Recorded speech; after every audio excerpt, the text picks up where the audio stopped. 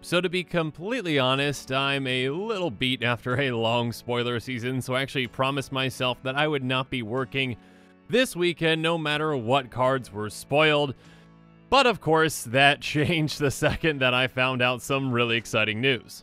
For those of you that don't know, Wayfarer's Bauble is a personal favorite of mine. It's got a special place in my heart, and it's kind of the card that I'm known for on this channel. And if you really want to know why exactly I love Wayfarer's Bauble so much, well, I actually did an entire episode on that one called Why is Mitch Obsessed with Bauble? Now, when I started this channel back in the end of July of 2018, I included Wayfarer's Bauble in a ton of my decks, and I always expected it to be a budget card, and at the time I started the channel, it was just a 12-cent card. Unfortunately, since I started this channel, Wayfarer's Bauble has not seen one meaningful reprint, and its price has skyrocketed. Even just using this current price of $3.21, that is a 2,575% increase from when the channel started.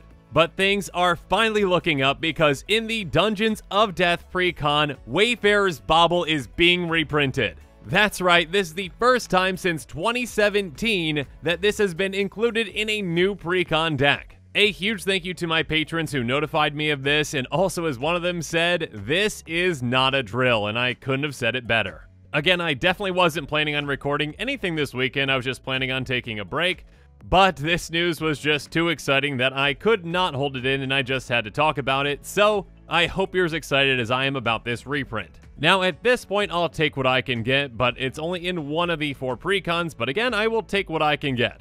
So in all actuality, how much will this affect the price of Wayfarer's Bauble? I really am not sure. But this reprint has me really excited for a couple of reasons.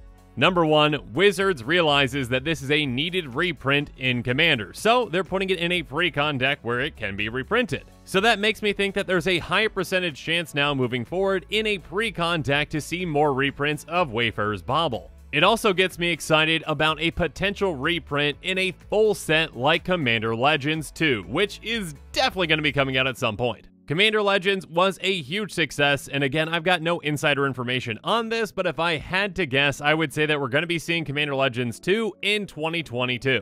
And again, if I had to guess, I would say that we are most definitely going to be seeing Wayfarer's Bauble in a Commander Legends 2 set. So yeah, I am really excited. I am ecstatic about the future for Wayfarer's Bauble. I really hope that this reprint, as well as future reprints, drop its price back down into budget territory so I can start using it in my decks again. It has been far too long since I've said goodbye to the Bauble, and I just want to say hello again. So yeah, this is a great first step in the right direction, and I can't wait to see where this goes. Anyways, thanks for putting up with me during spoiler season, and yeah, I will see you again next week at some point after I have rested and relaxed just a bit. And as always, thanks again, and have a good one.